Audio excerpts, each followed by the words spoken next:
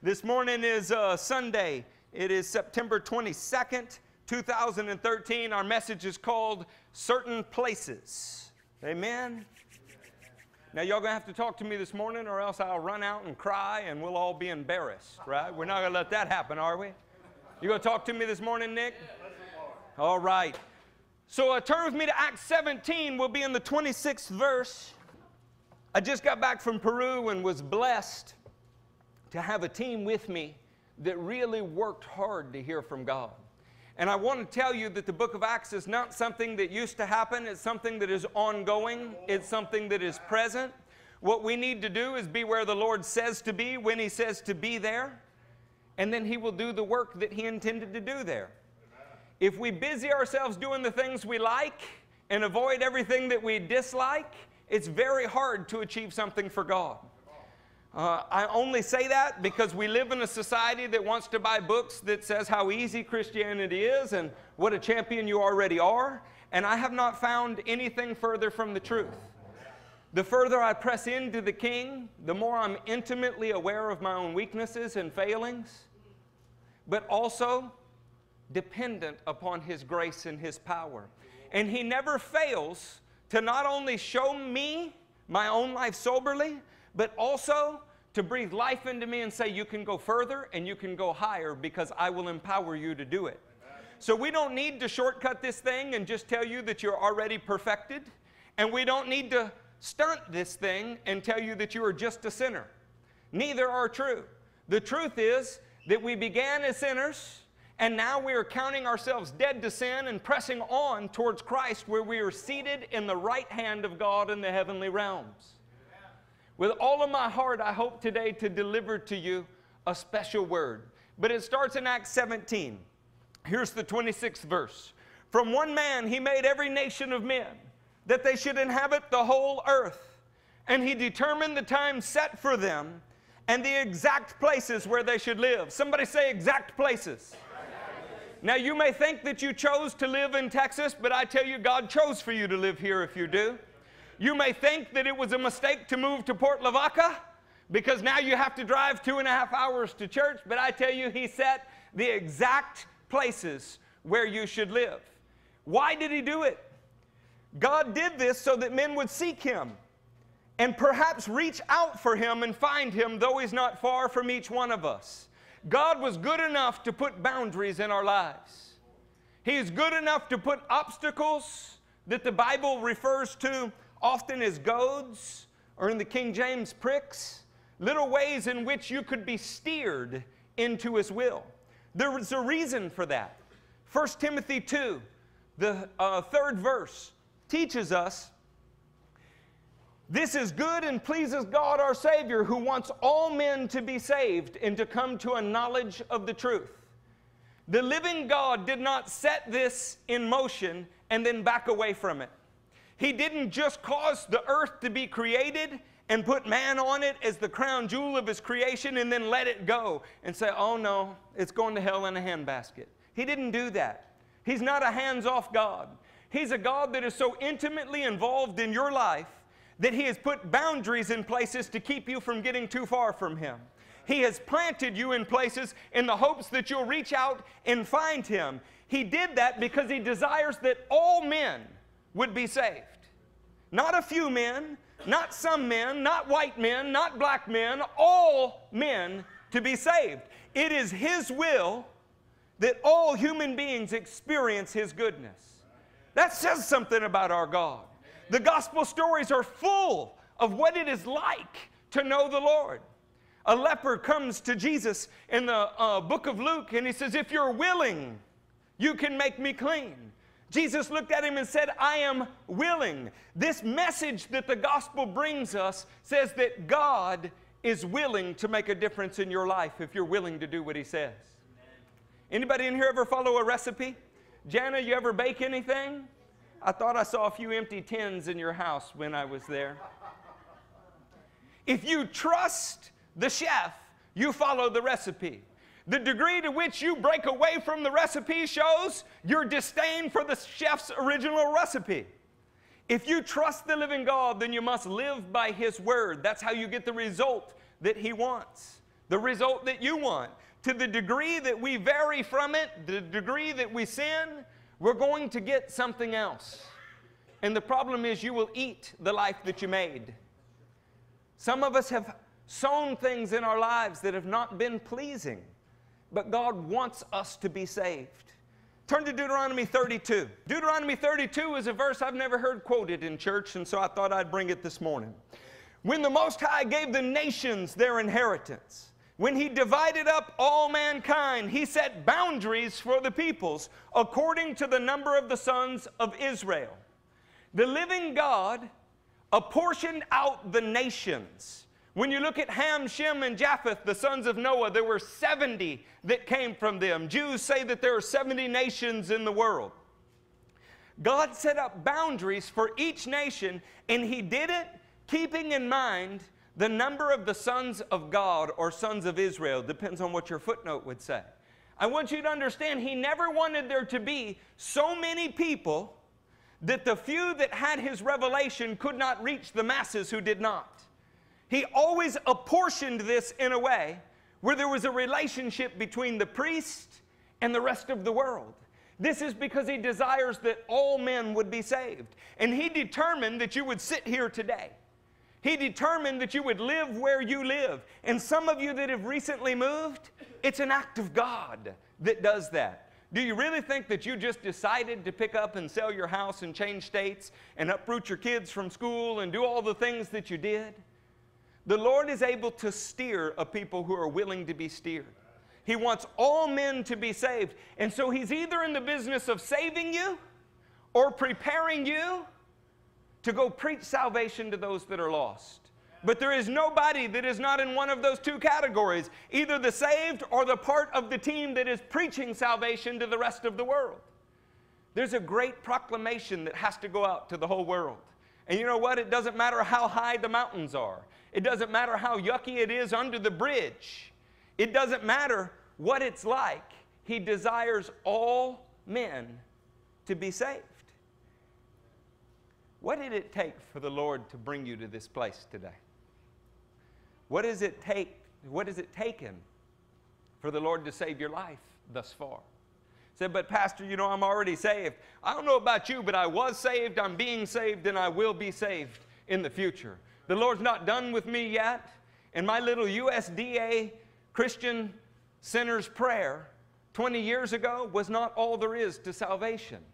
He is saving me daily, and I am dependent upon Him daily.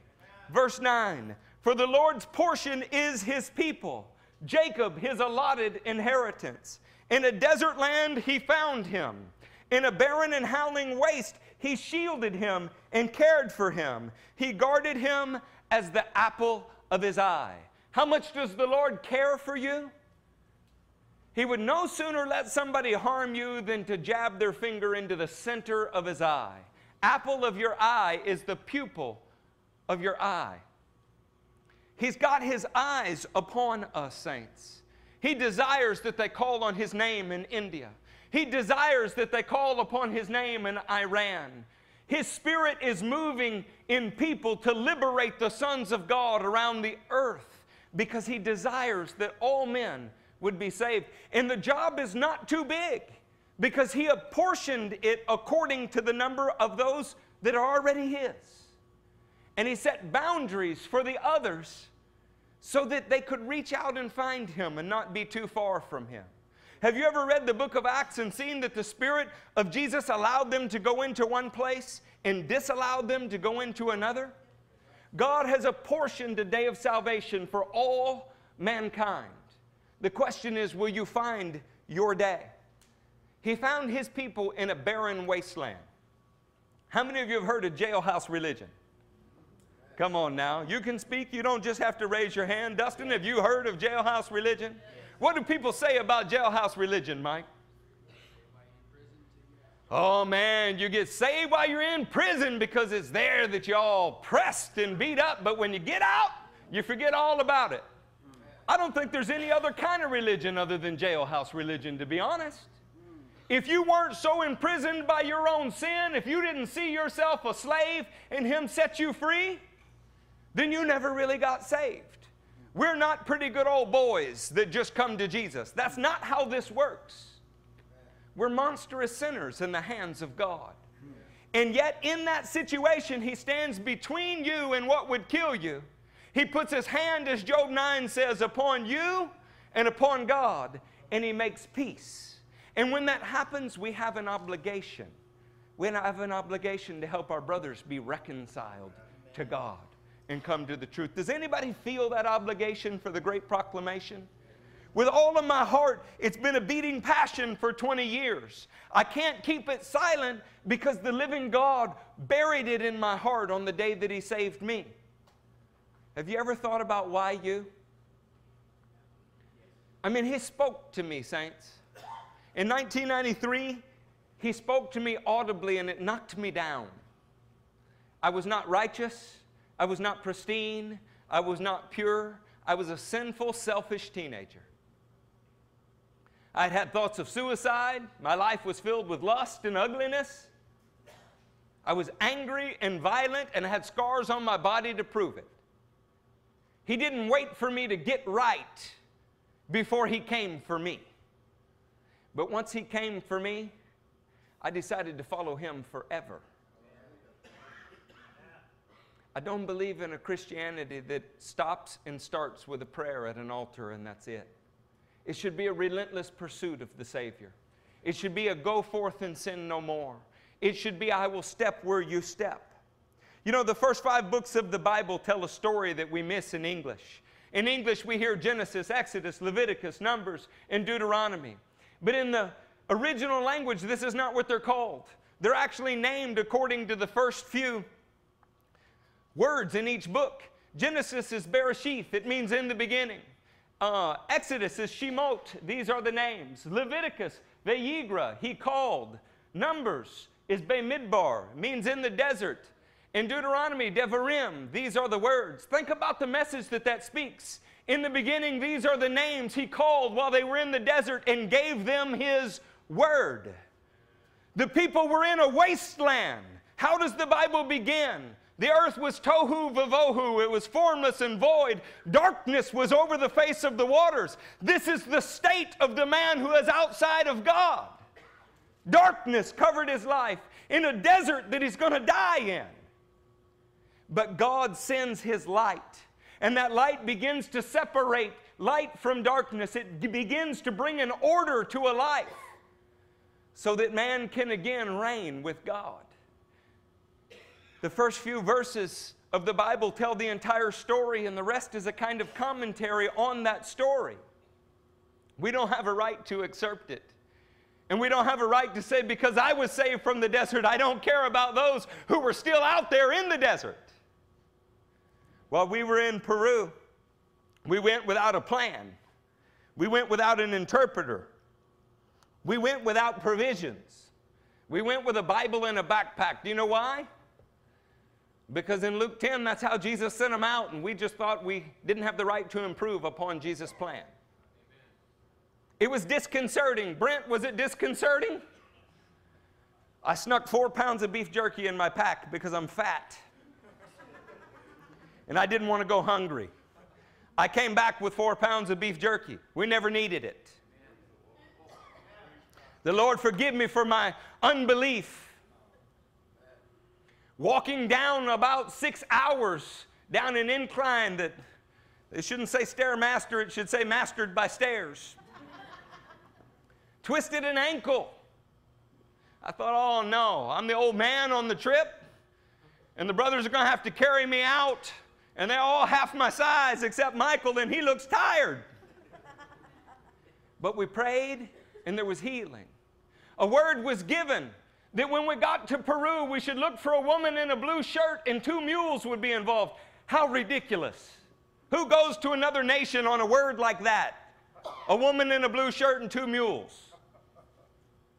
The person who gave it said they felt stupid giving it, but just wanted to get it out there so that there would be accountability. It's funny how the Lord will make you look like an idiot for a while, huh? He's not at all interested in your pride. Not even a little bit. He's interested in His glory. What do you think we found when we got to the bottom of the valley? We found a woman. Blue shirt and 2 mules. Those 2 mules carried the bags, even with my sinful beef jerky in it. And that man became an emissary to every village that we went to. And he spoke both languages everywhere we went. And he was a man who was estranged from God, but now had been reunited with his Father. He's a man now who is fit to be an elder in a village in training, fit to be a pastor in training. And how did it begin? Because Charlton Heston spoke and said, "Thou shalt go"? No. Because a bunch of crazy people that believe that God speaks today said, "We believe He wants us to go to Peru, and all we know is we're not supposed to bring much, and we'll meet a woman in a blue shirt with 2 mules." You have to be stupid to do things like that. And yet, God chose the foolish things of this world to confound the wisdom of the wise. I'm going to tell you, usually when you hear testimonies like that, you hear what great men of faith carried it out. I don't know if there are any great men of faith. I'm going to be honest. I think that there is a great God who is moved by faith, and really ordinary men who are leaning on Him in extraordinary ways. I think the day of the superhero Christian is just gone. I don't believe in spiritual green berets. I've heard it all. I've seen all of the macho bravado. And in the end, there are just men who either trust the Lord or don't. The rest is foolishness. But when you throw in your lot with Him, and you trust Him, and you're vulnerable, and you can tell Him when you're scared, and when you're hurt, and when you're not sure, but you go anyway, He meets you in the midst of that. There is a spot, friends, a certain place where He wants you to be at a certain time. Turn with me to Luke 19. Say there when you're there.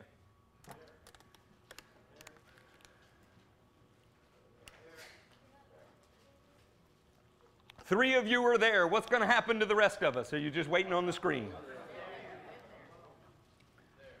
was going to say, they didn't know what I was saying in Peru, and they amen better than this. Hold on, let me show you how to do this, okay? Amen, Pastor, we're there. You want to practice? Give me one, Nolan. How's it go? Amen, Pastor, we're there. Okay, see, we're like family. It's not hard to do. Not hard at all. You in Luke 19? Amen. Jesus entered Jericho and was passing through.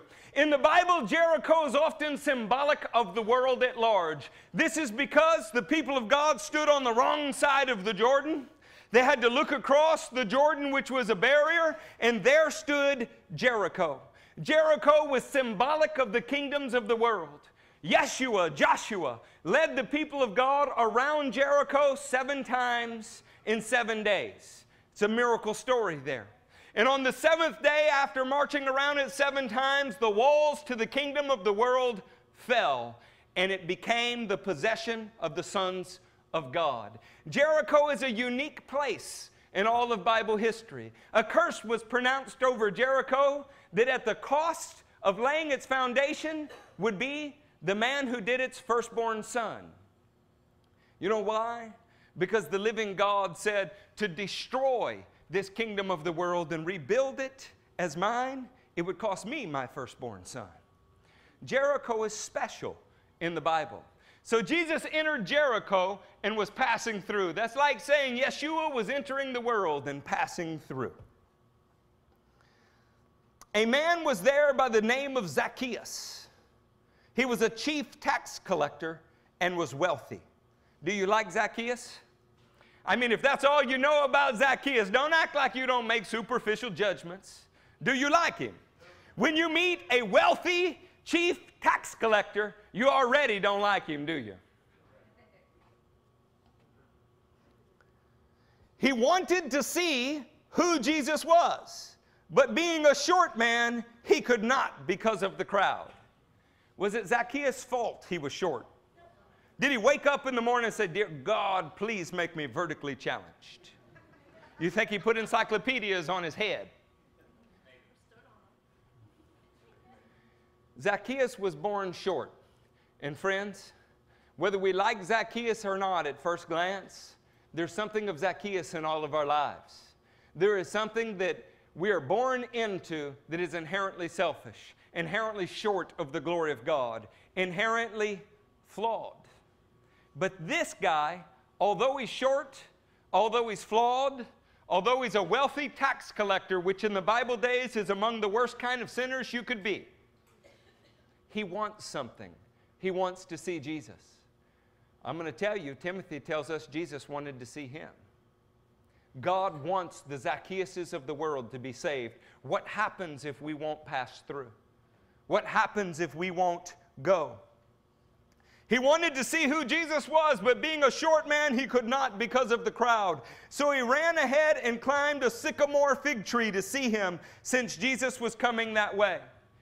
Guys, the poor of the world will never be able to afford to come here and go to your Bible school.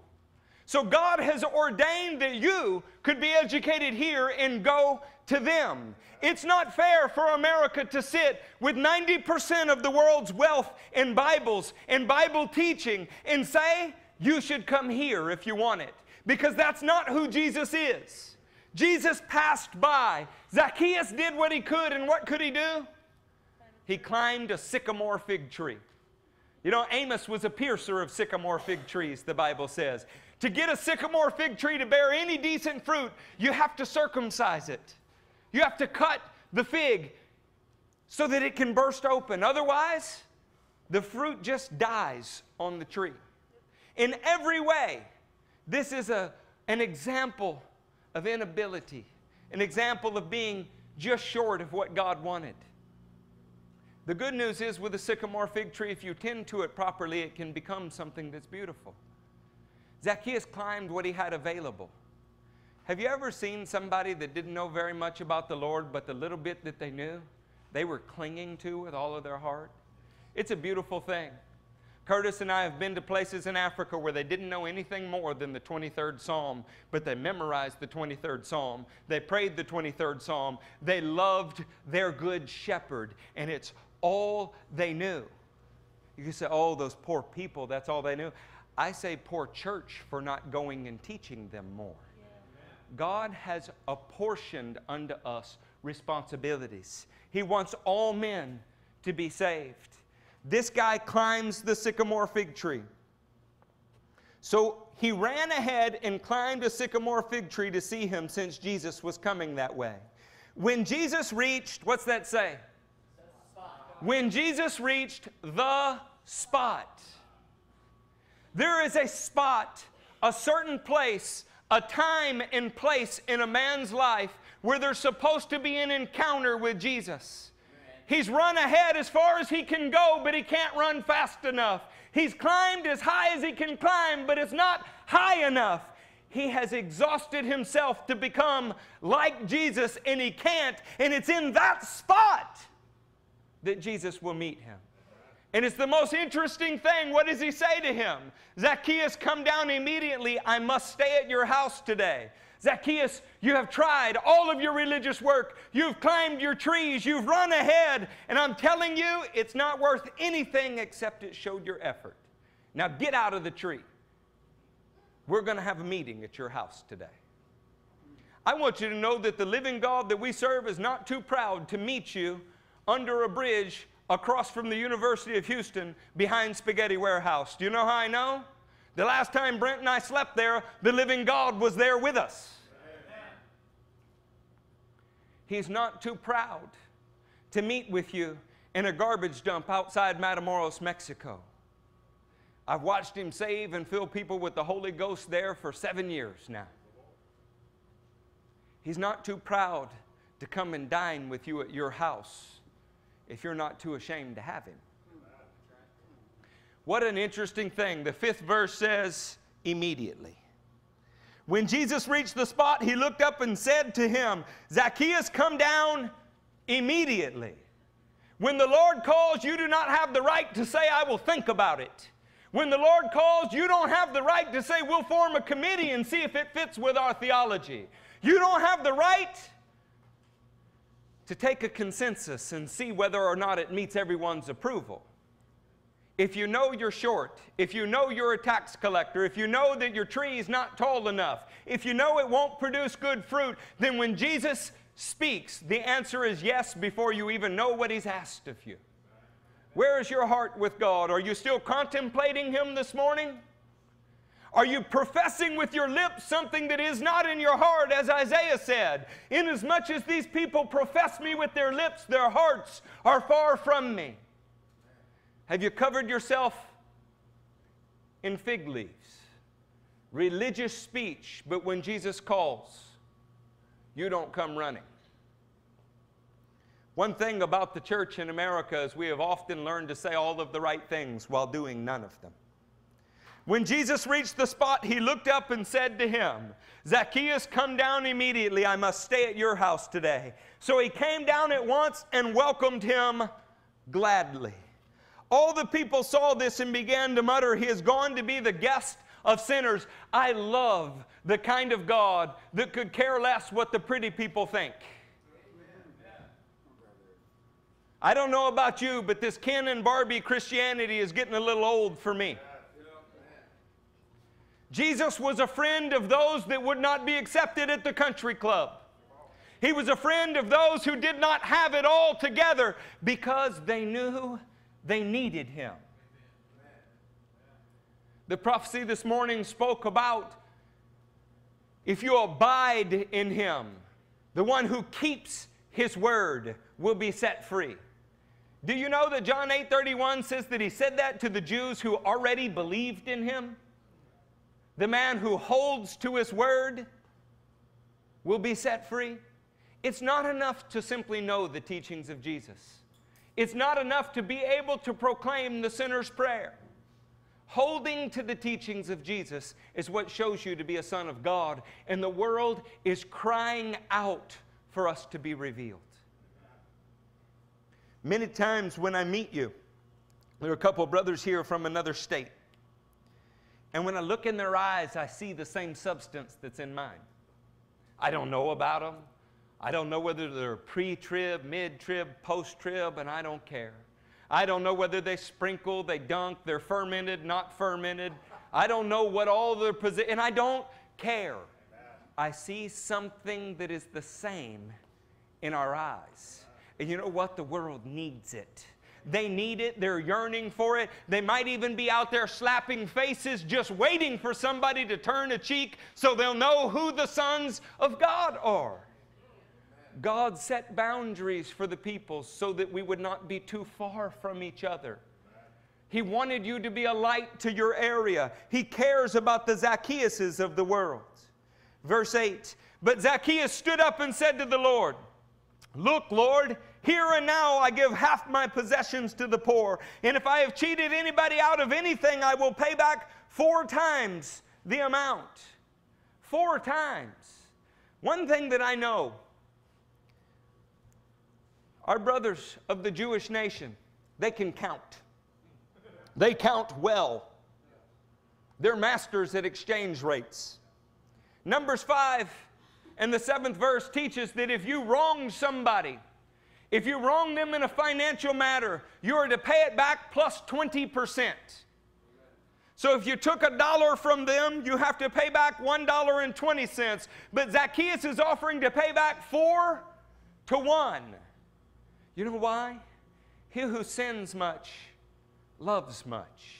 When you know the depths of your sin that you were forgiven from, how can you walk around in harsh judgment towards everyone else? When you know what Jesus has done for you, you want to do things for Jesus. You can't help it. I have to assume that when people are inactive in their faith, when they've ignored Peter's advice to be sober and alert, prepared for action, that it must be because they don't really understand what Jesus has done for them. They must think that they were born pretty much saved and just sealed it with the magical little USDA Christian prayer. But those of us that realized that we were helpless slaves, incapable of doing anything right, and He saved us out of that situation. Like Romans 5 says, He demonstrated His own love for us in that while we were still sinners, He died for us. He didn't wait on me to get right. He interjected Himself into my life and He helped me to get right. How can I hold back from a world that needs Him so. Jesus said to him, "Today salvation has come to this house, because this man too is a son of Abraham. For the Son of Man came to seek and to save that which was lost." How could Jesus proclaim him saved? He hasn't even prayed. How could Jesus proclaim him saved? He didn't pass a doctrinal test. How could Jesus proclaim him saved? Because the man's faith was shown in his actions. Would you put Acts 26:20 on the screen? I want y'all to see this. If you can turn to it, great. If not, it's right here. "First to those in Damascus, then to those in Jerusalem and in all Judea, and to the Gentiles also, I preached that they should repent and turn to God." And what's that phrase say? Prove it by their repentance, by their deeds. Zacchaeus was proving that he was repenting by what he was doing. This is often lost in the gospel. It is not a saving faith to simply say, "I know that Jesus is Lord." 5 out of 5 demons know that Jesus is Lord. It is not a saving faith to simply be able to quote Romans 10:9 and 10. It is a saving faith when you have hit a brick wall and you turn from that and relentlessly follow Jesus for the rest of your life because you trust Him. Is the King of Kings worthy of that? Is He worthy of it, saints? Are you giving Him what He's worth? See, that's the question.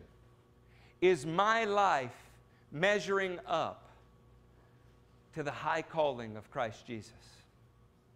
I want it to with all my heart, and I pray that yours does. Listen to this last verse. "For the Son of Man came to seek and to save that which was lost." He didn't come for a spiritual safety deposit box called the church. He didn't come for a neat little aquarium that the fishers of men had given up on and said, "We have one of each nation in here, that ought to be good enough." He came to seek and to save what was lost. You know the easiest lost to see saved? Those who know they're lost.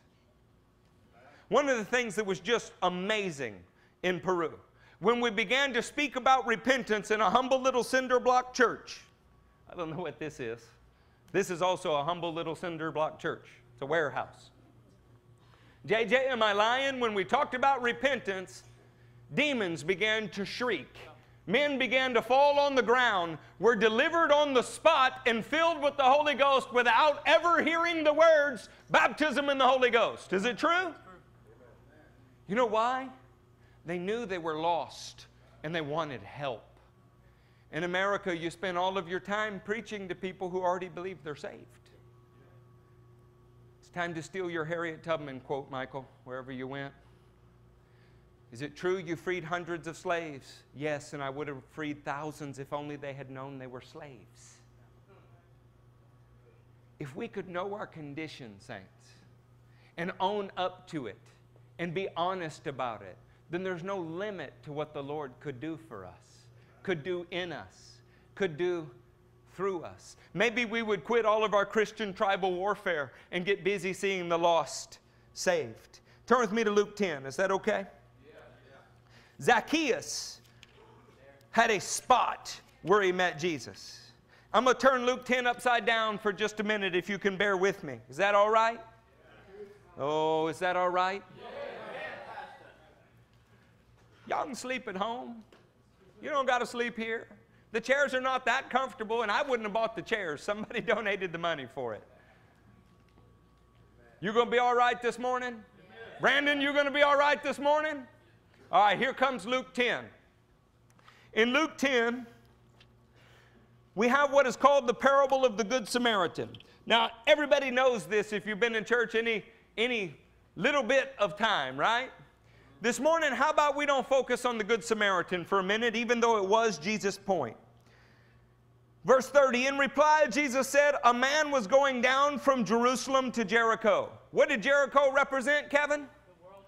The world at large. What is he doing going from Jerusalem back to the world? He's on the right road, but he's headed the wrong direction. Do you know any Christians like that? They know all the right answers, but their lives are still sliding the wrong way. And when you ask them, hey, are you a Christian? Of course, I was saved and baptized. Yeah, the problem is, brother, you look like a thorn bush. Yeah, but I mean, I know Jesus is Lord. Well, you may have got on the right road at some point, but you headed the wrong way. Do we know any Christians like that? Are you a Christian like that? A man was going down. Hear that direction? Down.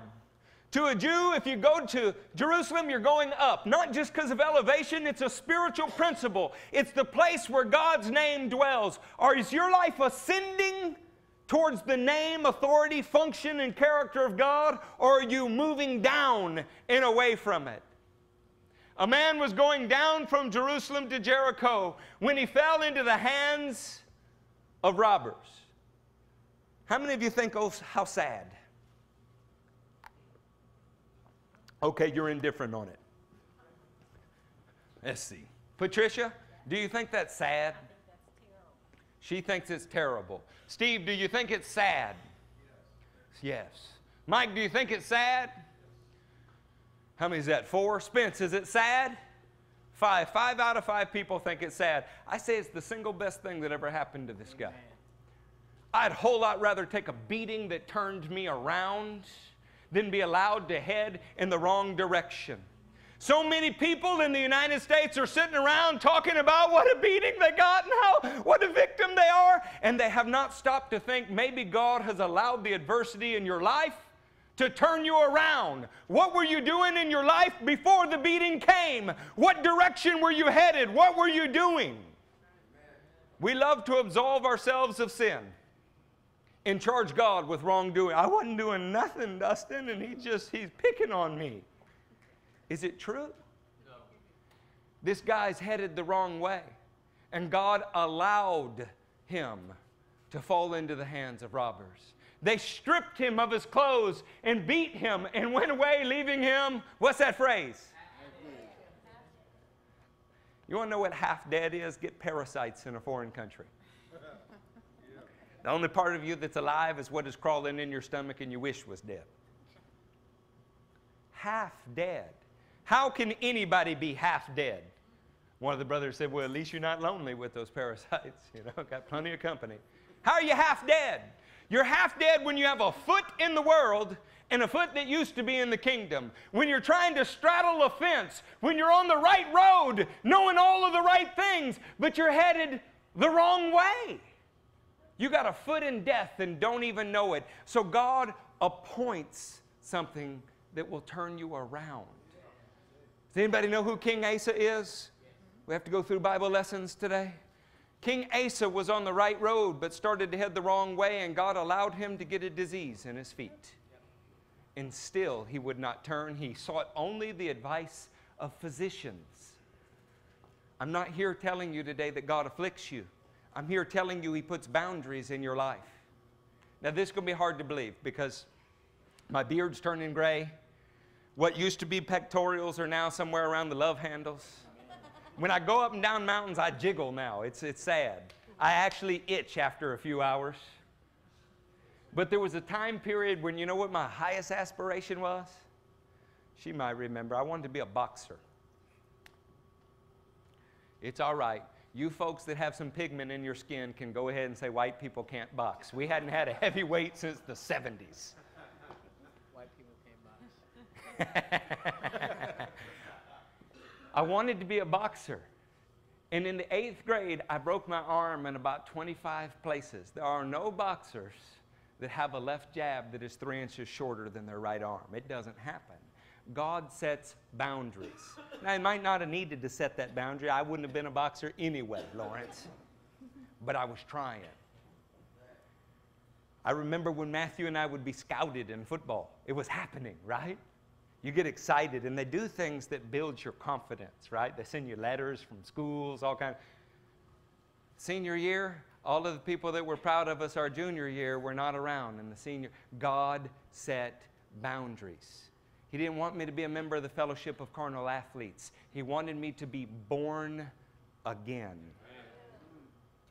He sets boundaries in our lives so that we'll reach out and find Him. And I'm going to tell you, the boundaries usually are when you bump up against what feels like your very worst place.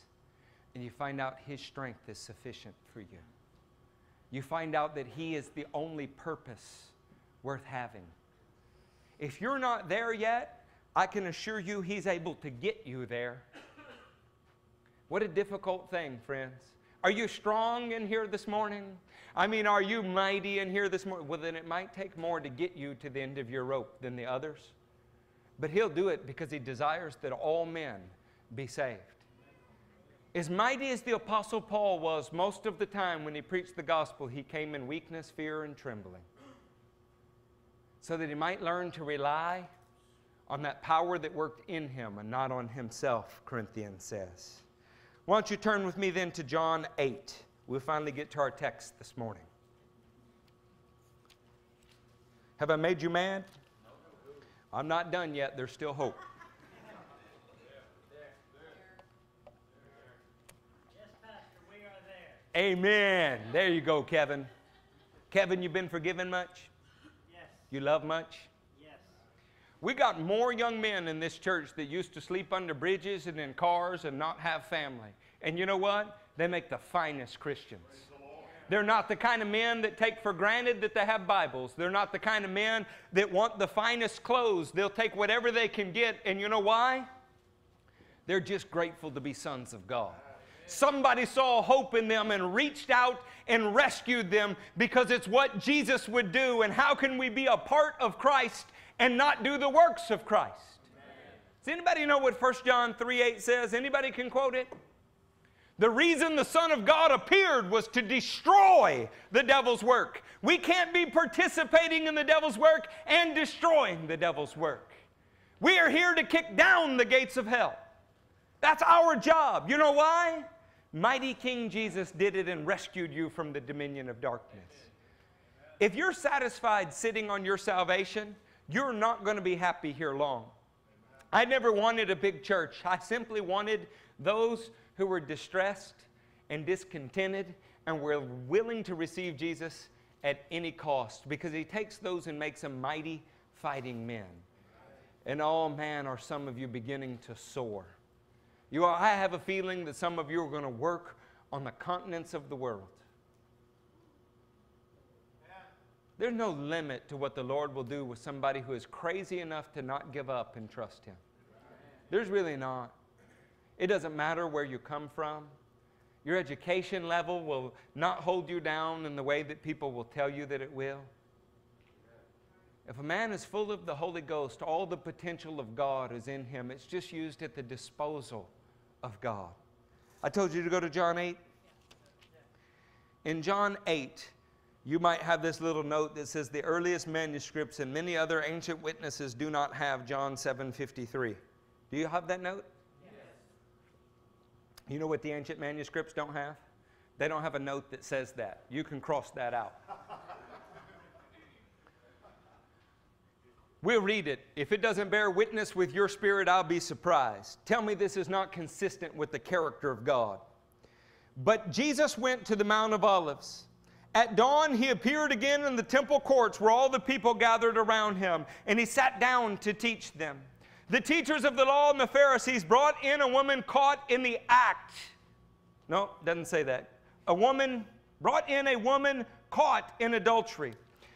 They made her stand before the group and said to Jesus, "Teacher, this woman was caught in the act of adultery." There we got the act in. That's a yucky scene, isn't it? You have to imagine maybe... Anybody in here remember the show Leave It to Beaver? June and Ward Cleaver. I thought Jennifer grew up in that house for a long time. Her parents never seemed to argue.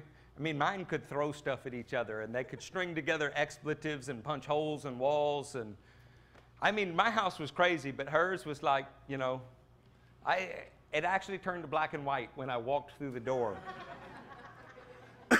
Her father had a little sitting chair and a light, and he read, and you know, I mean, they're just cool people. It was stability. You have to imagine that kind of setting, though. Socially conservative.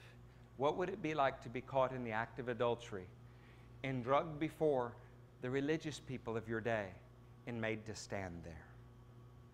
How shameful, huh? I've noticed that the world can be pretty brazen. They show off their bodies. They're like puppets for spiritual powers. What kind of perverse heart drags a person before a mob and says, look what they did? But that's the heart of these religious leaders.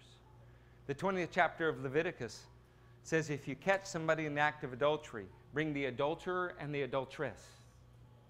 It doesn't say bring one. They weren't interested in keeping the law or God's righteous requirements. They were interested in trapping Jesus, even at her expense. This reminds me of religious people arguing over meaningless doctrines, distinctions without a difference, while the world is going to hell in a handbasket. I'm an opinionated man, am I not, Jennifer? You can say it. It's okay. Yes. I might be the most opinionated man you know, but you know where I lay those things aside? When somebody's dying. When somebody is on fire, it is not worth discussing how we're going to baptize them. Let's save them first. When somebody is on fire, it is not worth discussing whether or not their communion will entail fermented or unfermented grape juice. These are not the most pressing issues of our time. We're forgetting that they are on fire. Yeah. This woman is a broken soul. She's a broken soul, and they didn't care. Teacher, this woman was caught in the act of adultery. How shameful it must have been for her to stand there. In the law, Moses commanded us to stone such women. Now, what do you say? They were using this question as a trap in order to have a basis for accusing him. You would think that they wanted to accuse the woman since they drug her up there presumably half naked, huh? But it's really Jesus they're trying to accuse. What does that tell you they already knew about Jesus? He was interested in saving people, not killing them. Are you interested in saving people? How many do we pass by daily? You know, I didn't preach about the parable of the Good Samaritan because you've heard it. You've heard it and heard it and heard it. But in a city like Houston, how many people do we pass by every day that you might have a life-saving word for? You want to know what was the difference between that Samaritan and the priest who passed by? The priest thought to himself, if I stop, it's going to take my time. It's going to take this. I might miss my other very important opportunities.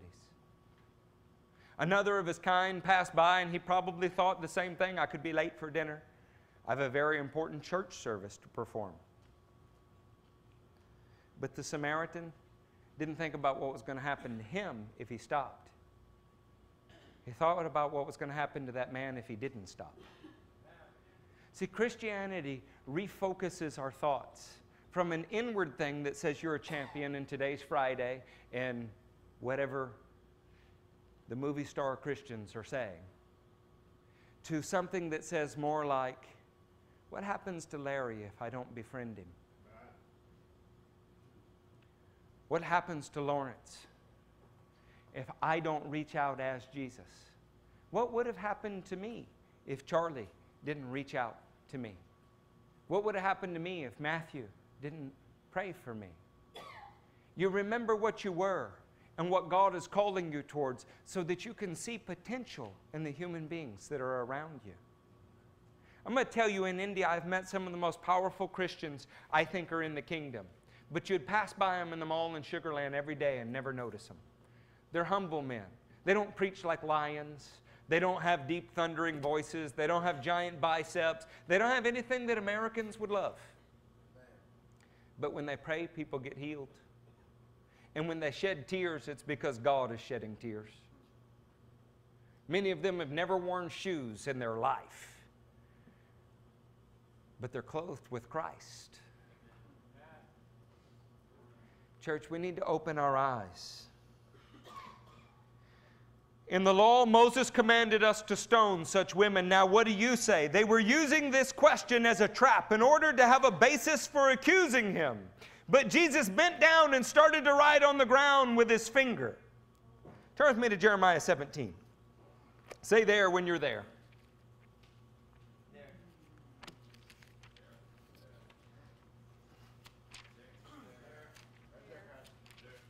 In Jeremiah 17, pick up with me in verse 13.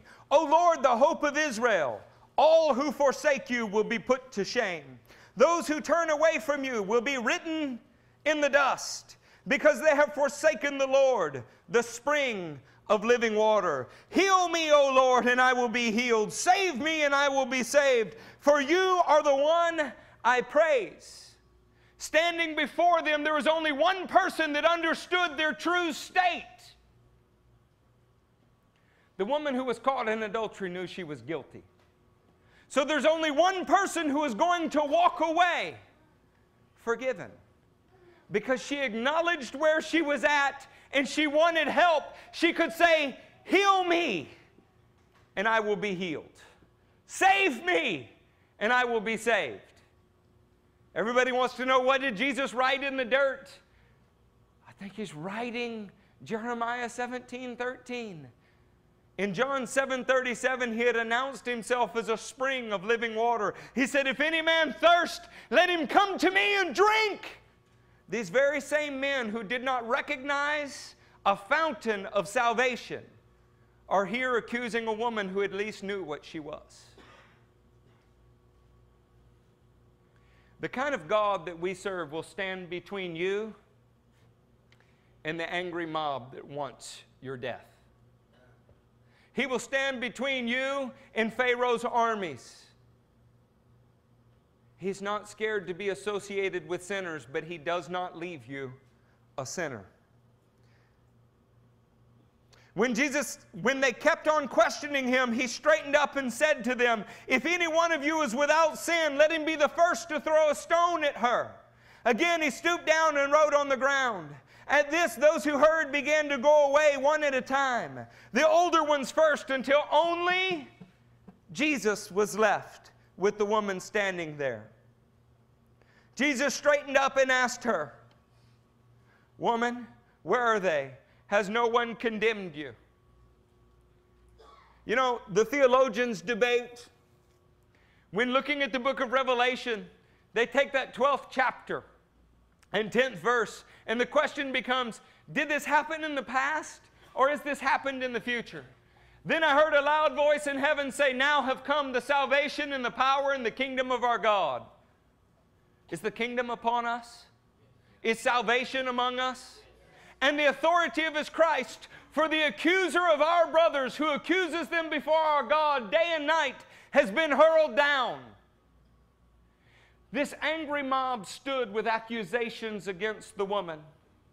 Jesus stood between the accuser, death, and the woman.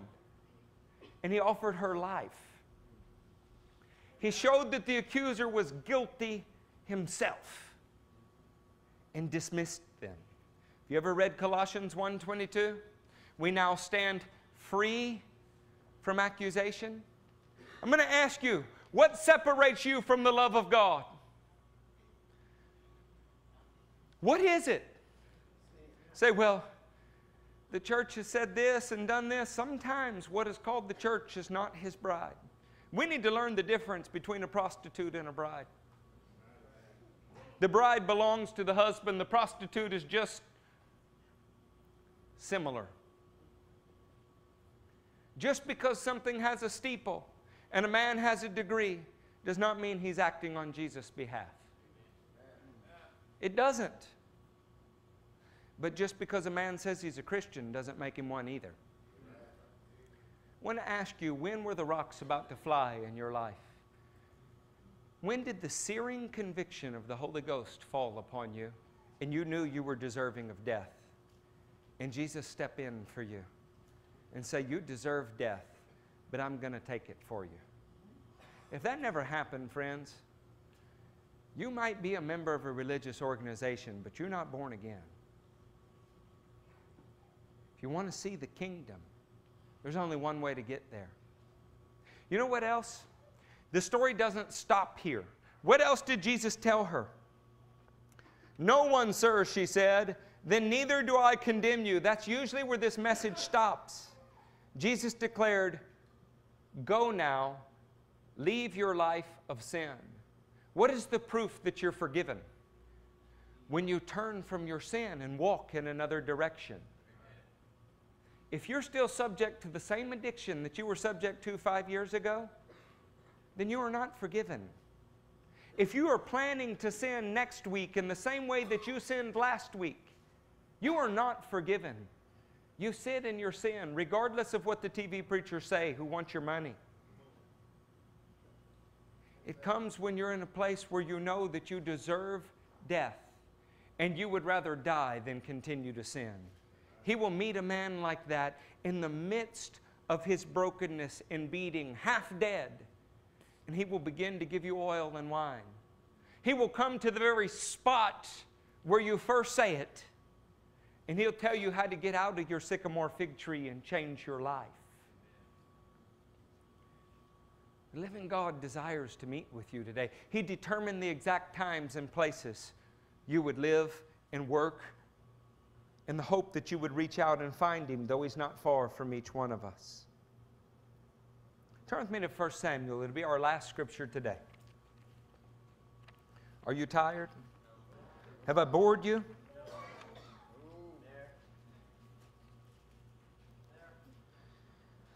Weak, dead Christianity inoculates us from the real thing.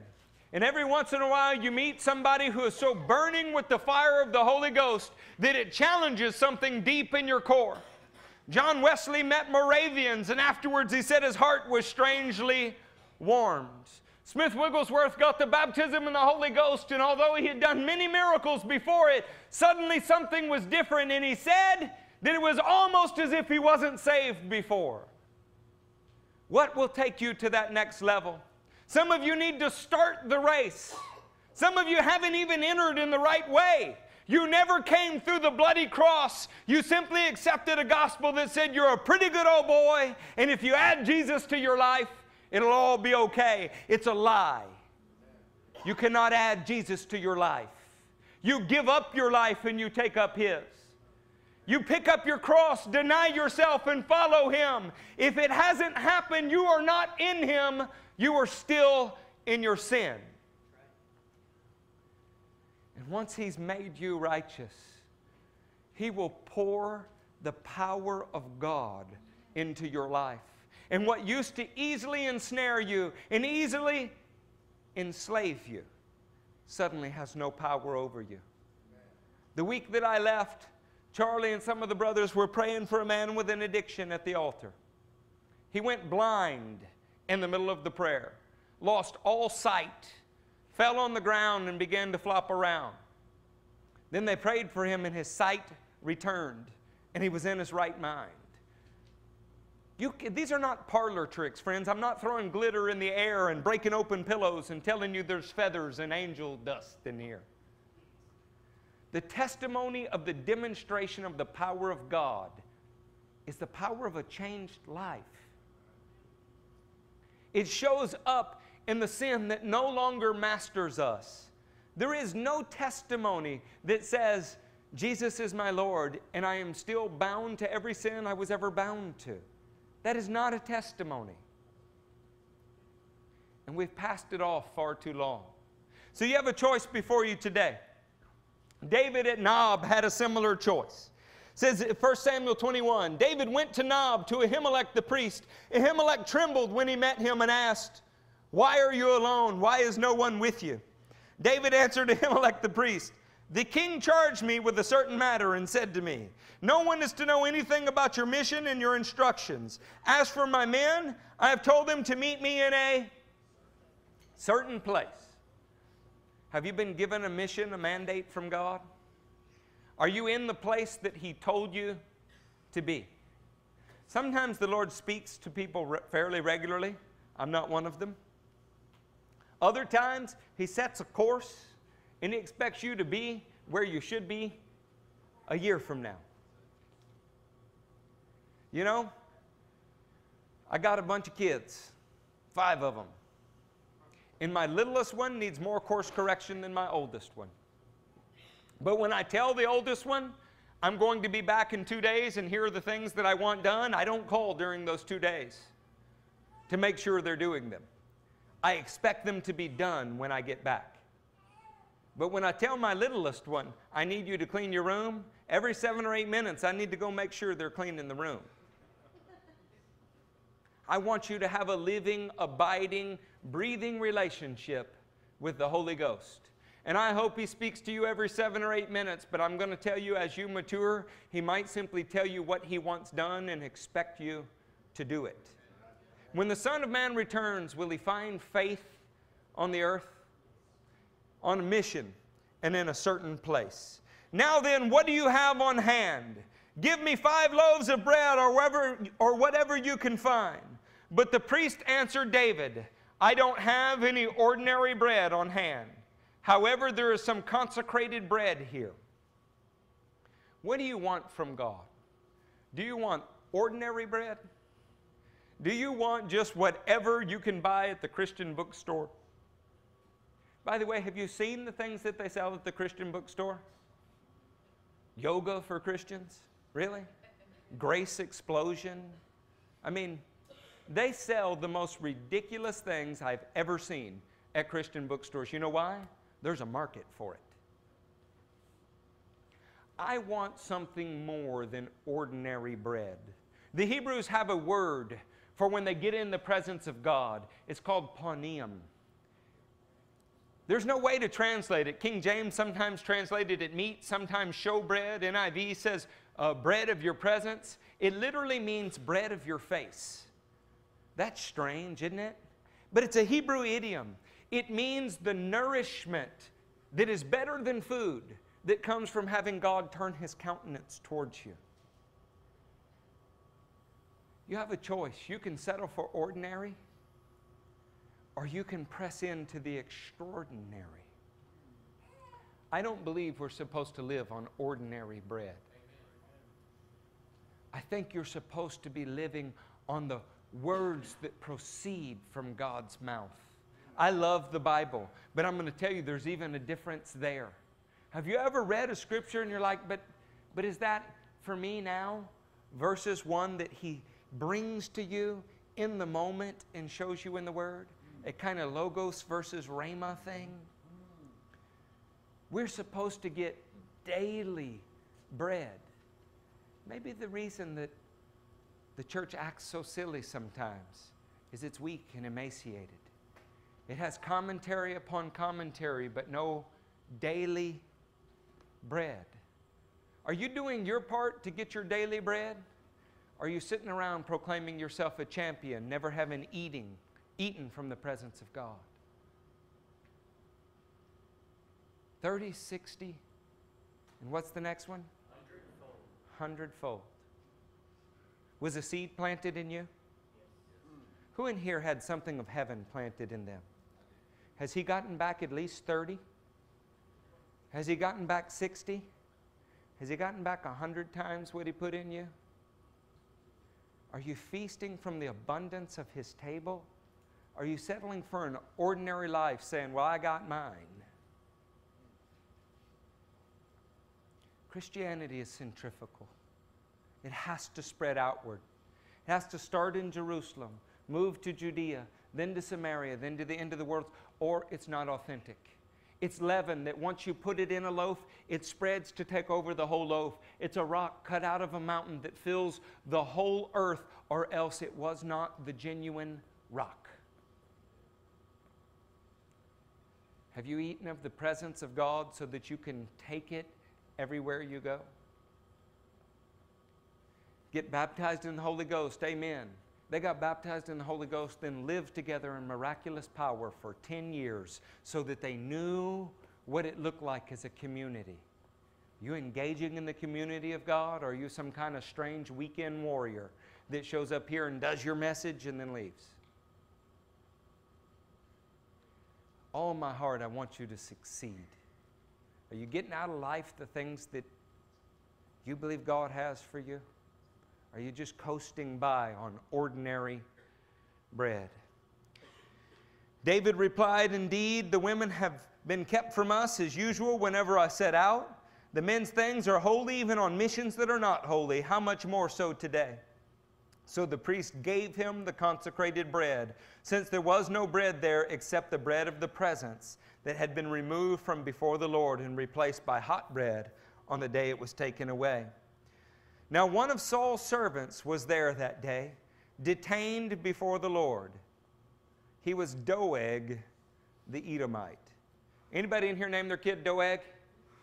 I just want to make sure before I make fun of this name. Doeg.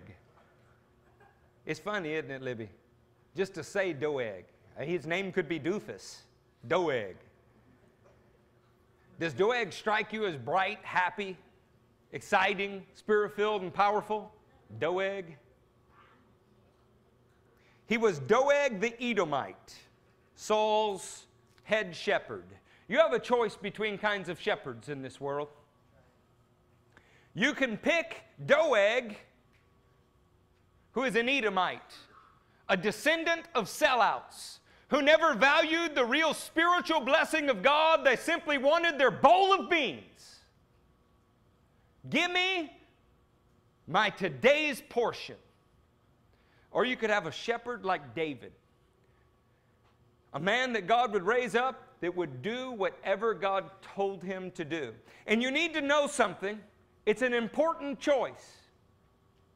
When you choose to be ruled by Saul's shepherd, Doeg, everything gives birth according to its kind. If what you want is health, wealth, and prosperity, then you'll probably get it. Health, wealth, and prosperity, and that's all you'll get. If what you want is the extraordinary substance of heaven, and you're willing to give away health, wealth, and prosperity. See, I'm not looking to receive health, wealth, and prosperity. I'm looking to give it all away, to pour my life out to the very last ounce because He's worth it. Ordinary bread or extraordinary bread? Doeg or David? See, there's always a counterfeit, friends. There's a counterfeit Christianity. The Bible calls it the whore of Babylon. There's one more thing that David asked for before he left, and it's something that none of us should leave here today without. David asked Ahimelech, "Do you have a spear or a sword here? I haven't brought my sword or any other weapon because the king's business was urgent." When the king calls, we come running. We trust him for our provision. We don't bring our beef jerky, because what he provides is better than what you could have brought. If you lean on Peter's sword, then all you'll have is Peter's sword. If you lean on the armies of heaven, then you'll have the armies of heaven. The priest replied, "The sword of Goliath the Philistine, whom you killed in the valley of Elah, is here. It is wrapped in a cloth because behind the ephod. If you want it, take it. There is no sword here but that one." David said, "There is none like it. Give it to me." You have a choice today between leaving with extraordinary bread or ordinary bread. Leaving committed to follow the spiritual King David or the Edomite shepherd Doeg. You have a choice to have a sword in your hand or to go away empty-handed, simply called a champion. By the way, if he's on a mission from the king and he came to a certain place, do you think it's any mistake that the sword he took from Goliath happened to be there? Saints, if you're a little beat up,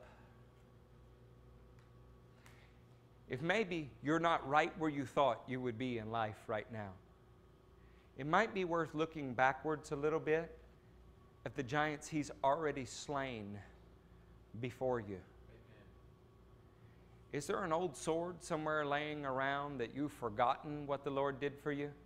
I've noticed in Christianity, God can liberate you from financial distress.